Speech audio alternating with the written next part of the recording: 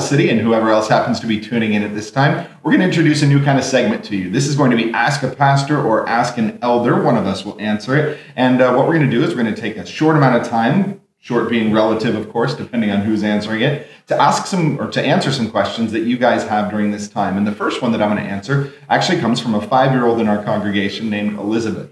And Elizabeth called me last week, and she asked me, Pastor Matt, why does God make COVID-19? Basically, why does God allow things like this to happen? What a great question, not only from a 5-year-old, but maybe something that some of us who have been walking in the faith for 5, 10, or 50 years still struggle with to get our minds around. So let's think through it, and I'll try to answer it on a 5 to 10-year-old level first, and then at the very end, I'll try to give some thoughts for parents as we walk our kids through these big questions about God and how we think about that. So to start off with, why did God make COVID-19, or why is this happening? Well, in one sense, we could give a very, very short answer, and the reason is sin. But let's go back to the very beginning.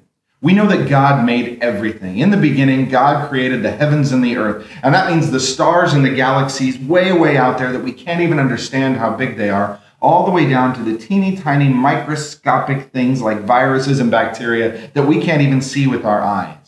And when God made everything, what did he say? He said it was good. And at the end of Genesis 1, he says it is very good. In the beginning, God made everything good. Everything worked together for the glory of God and did exactly what it was designed to do. But it didn't stay that way. We know in Genesis 3 that Adam and Eve were told not to eat from the tree in the garden, but they did. And when Adam and Eve went against what God said, they sinned. And sin has consequences. Sin separated them from God. It meant that they couldn't be with God anymore. But sin didn't only impact their relationship with God. Sin touched all of creation, the plants, the animals, those things that we can see and those things that we can't see. All of it was touched and affected by sin. Now the world that we live in is broken. It's done in a way that God didn't design at first. Things don't work like they were supposed to, because sin separates and sin kills. And so we understand that why do bad things happen? The short answer is sin. But even in the middle of all of this, we know that the same God that created is still in control of all of these things. God didn't go to sleep. God didn't forget about the creation that he has made. Even this, as hard as it is a part of his plan. And if we look, we can see some good things that God is doing.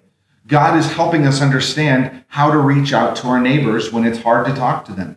God is helping churches understand how to connect with people when they can't come physically to church. God is putting us in our families for a long period of time so that we can be reminded of what's really important and how we work together as families. But it goes beyond that, because not only is God working right now, but God has a plan for the future. And that is that someday the king is going to come back again. And when Jesus comes again, he is going to deal with sin. He's going to judge sin and he's going to remove it. He's going to take it all away. The thing that broke creation, the thing that brings sickness and pain and death, he's going to remove. And he's going to remake this creation, and it's going to be good, very good.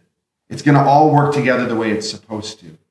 And we're going to be able to be with him forever, in a place with no sin and no death and no sickness and nothing scary. In other words, it's all going to be even better than it was in the garden so long ago. So when we look at this, we understand that God made everything, that sin breaks creation, but that God has a plan to put everything back together again. And so now parents, guardians, grandparents, friends, we'll talk to you. How do we answer those big questions that come from little hearts? Well, there's a couple of things we don't need to do. First of all, we don't need to pretend that we know all of the whys. We don't know why this specific virus at this specific time. But we also need to understand that we don't need to make excuses for God or try to get him off the hook. God knows, and he's always known. God plans, and he's always planned. All of this still falls under his perfect sovereign control. So how do we answer? We go back to what we know. We go back to those things that sometimes seem so basic that we seem to have left them behind when we were 5 and 6 year olds. We know that God created, and we know that God made everything good. We know that sin is real, and we know and we can explain to our kids that sin has serious consequences, not just in eternity, but even right now. We see what sin does between people, between creation elements itself. And we know that God is working. In the here and now, God is working. God is using this to bring him glory, to make him look good, and to make his people more like him. And maybe even more importantly than that, we can point our kids to the future. We can talk about eternity. We can talk about the return of Christ, the hope that there is in knowing him, in a hope that lies wrapped up in a time when sin and death are done away with, and when we can stand before him face to face and worship him through all eternity, singing, holy, holy, holy, without sin as a barrier between us. And so we can point them to those things that we absolutely know about a God who has revealed himself to us so that we can understand and worship him better.